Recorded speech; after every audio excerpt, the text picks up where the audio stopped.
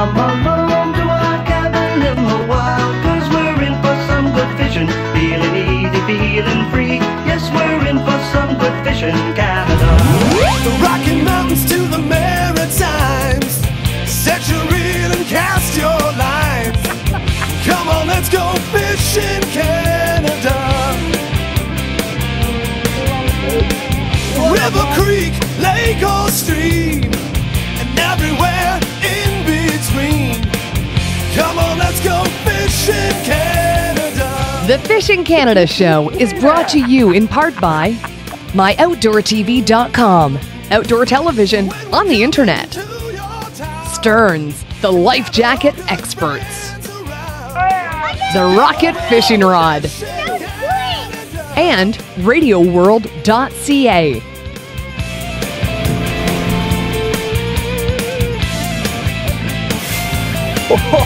Together we'll go fishing, Canada.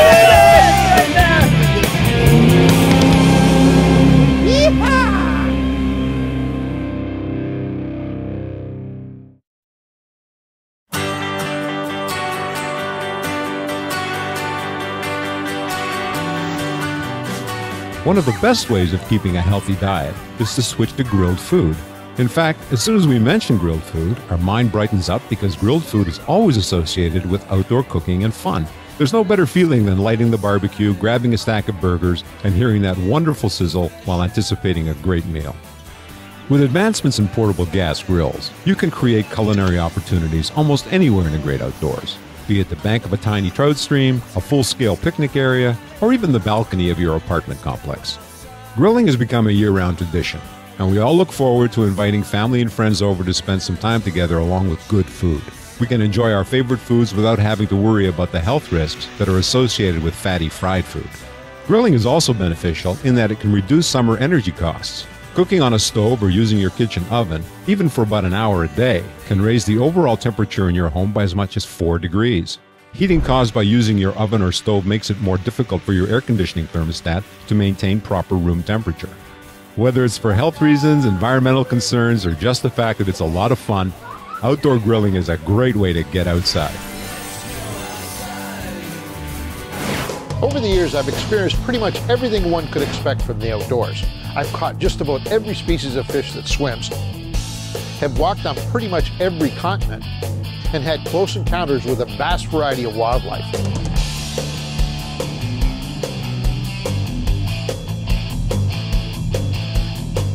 On this episode, we're going to add to that list.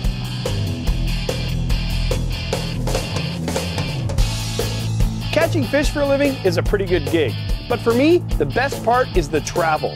Like on today's show, we're taking a train from a small settlement just east of Wawa, Ontario, called Hawk Junction. The train is one of the best ways to get to some of Ontario's hidden gems. No roads, no cars, only hundreds of miles of pure wilderness, which is where we're heading, to Errington's Wilderness Resort, a luxury lodge with 5-star service and plenty of walleye, wildlife, and scenery that will have you wanting to book your trip before this episode even ends.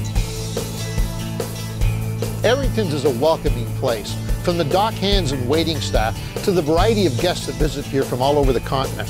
We felt like family the minute we stepped on land. Good to see you. Angelo. Our hosts, Al and Doris Errington, have created the ultimate wilderness getaway. It's got all the comforts of home. Wow. That's all people say, I'm sure, when they walk into this room. Spectacular. Just great. And we've heard nothing but good things about this place. The fishing is outstanding. The accommodations are obviously great. But the food, people are raving about the food here. We don't like to people who go hungry, actually. We like people who enjoy their food. Okay, I have to tell you a little something. I've been on a diet for a while, so I got to go easy on the food here. It might, well, we'll see what we can do. That might be a problem over here. I always have a problem, believe me. So we're going to be fishing mostly for walleye and pike, early in the season, obviously. How is it this time of year?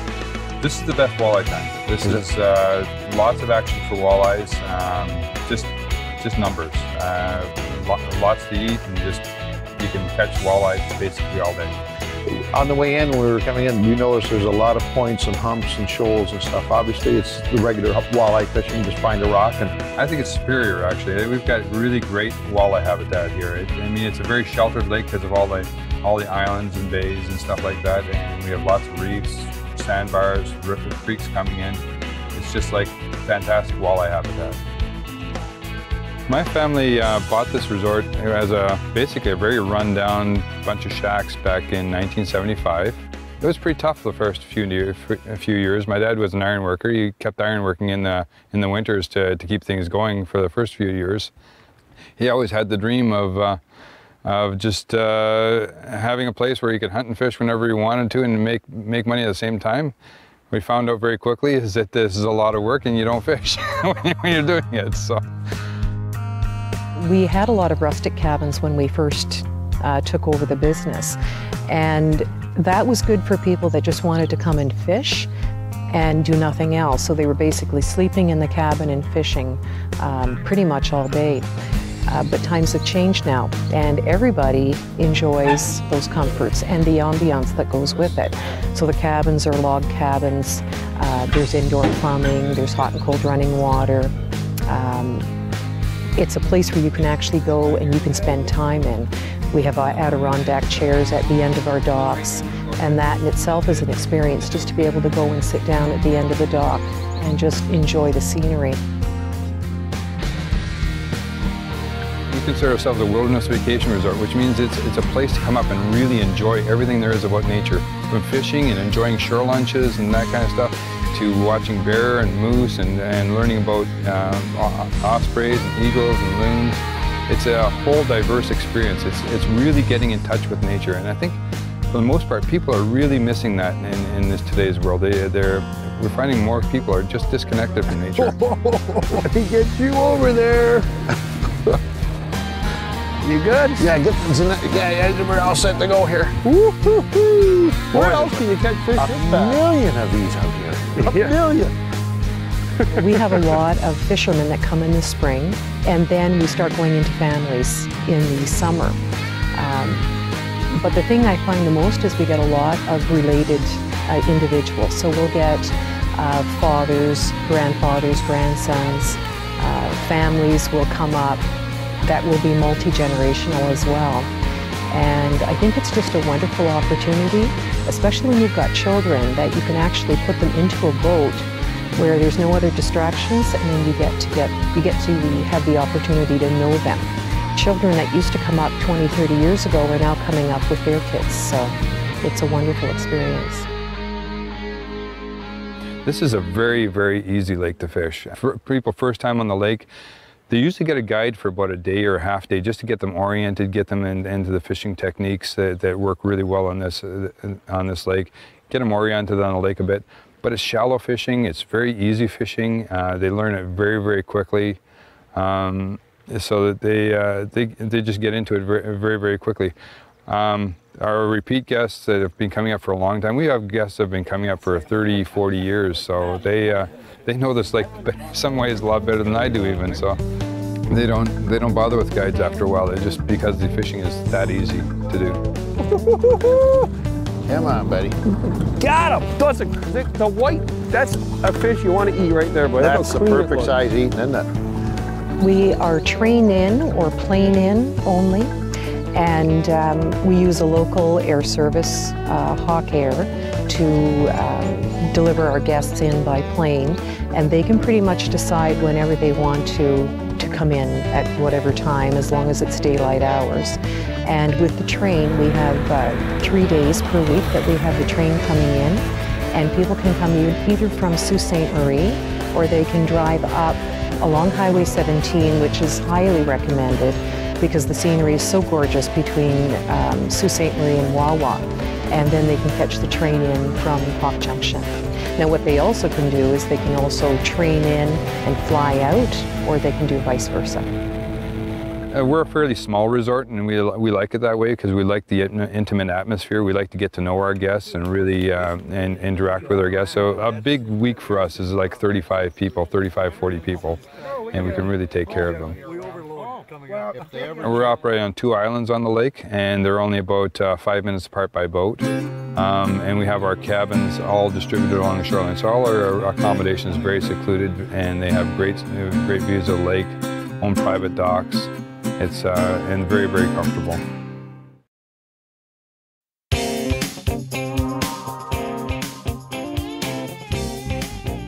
To survive the outdoors, you first have to separate fact from fiction.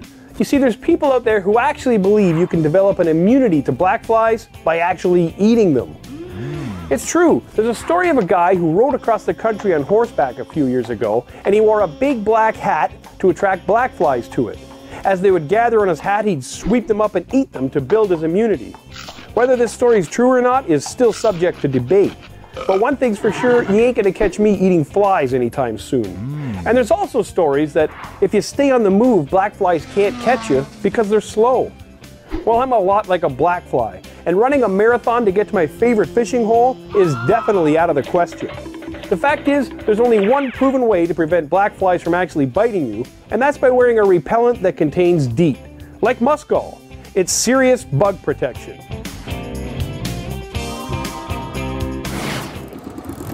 Nice walleye. Oh, get him over to the side here.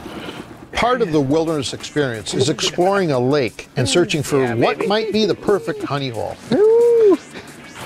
There he is. Right where he should have been. That's my fish. Right where he should have been, on Ivan's Rock. You didn't let me get told ya. You're not allowed to cast here. Yeah. Ooh, that's a nice eye. Look, that's a beauty. Those are better quality, buddy. Here's the ones we're going to be eating for lunch in about an hour. I think so. Hey. Oh, come on. What are you doing? I want to catch him too. What are you doing? Yeah, I got one. Woo, look at that. That's a nice one. You are a goon. Oh, I lost one. You are a goon of goons. That was my fish. That's a big one. Oh, man. You're a goon of goons. I wanted to get that one.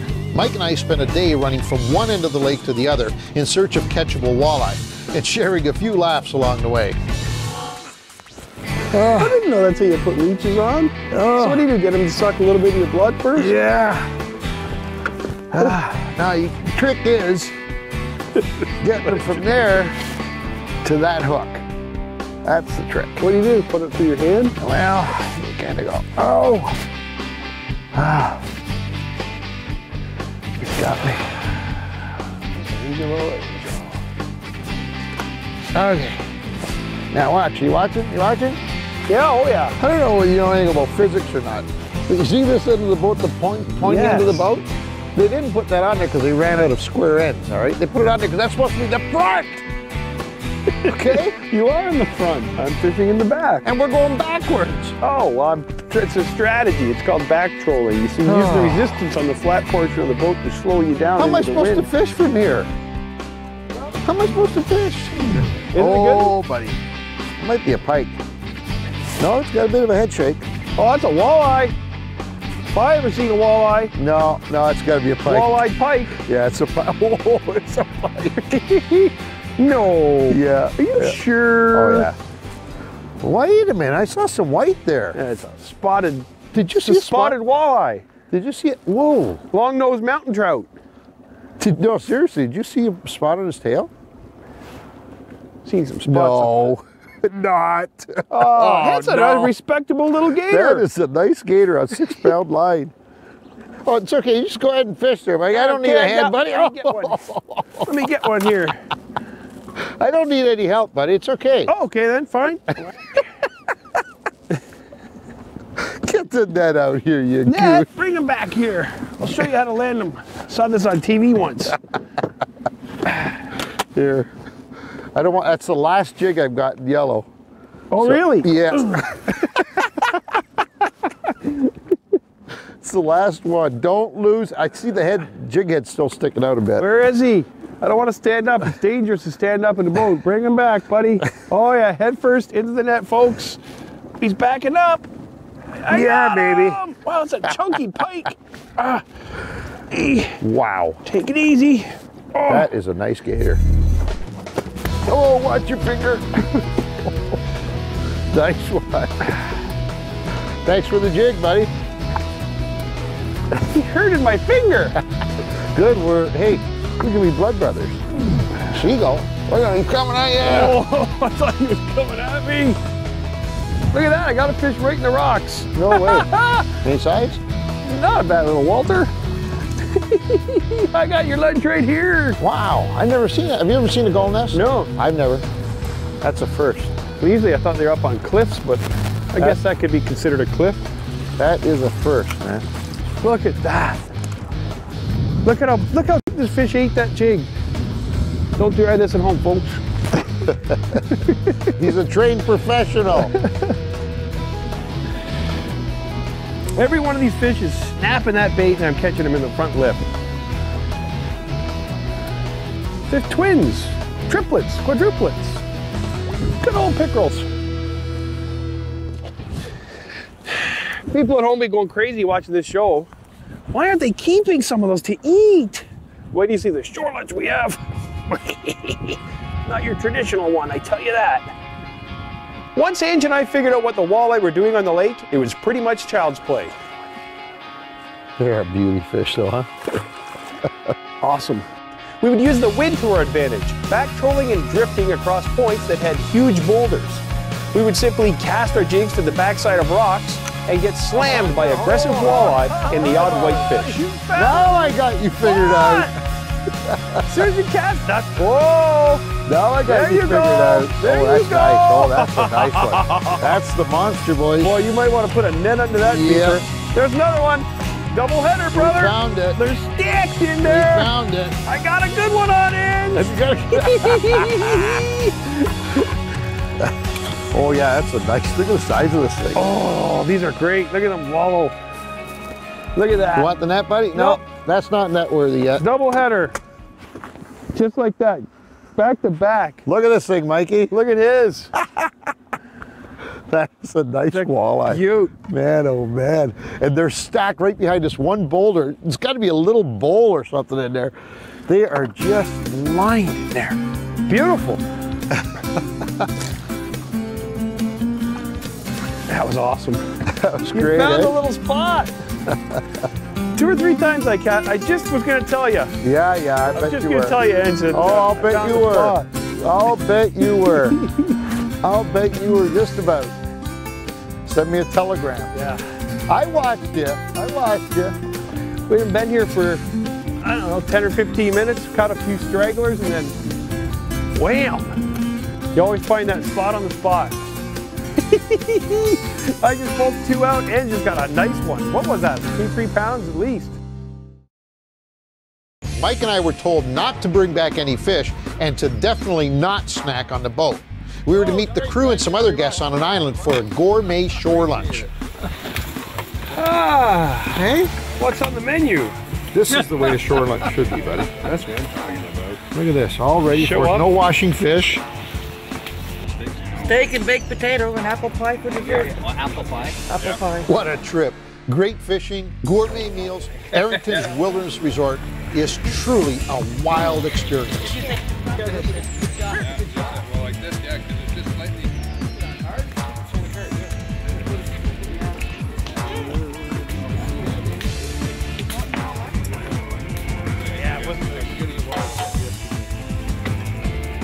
Yeah, I forget the name of the place that stops at there. Wow. So they came Now- quite away. No, it doesn't get any better than that, boys. It just does not exist. Nope. Let me tell you. Pass it around. Talk about a feast. That was one of the most memorable lunches I could recall in a long time. And the overwhelming temptation to head back to the lodge and take a nap was creeping in.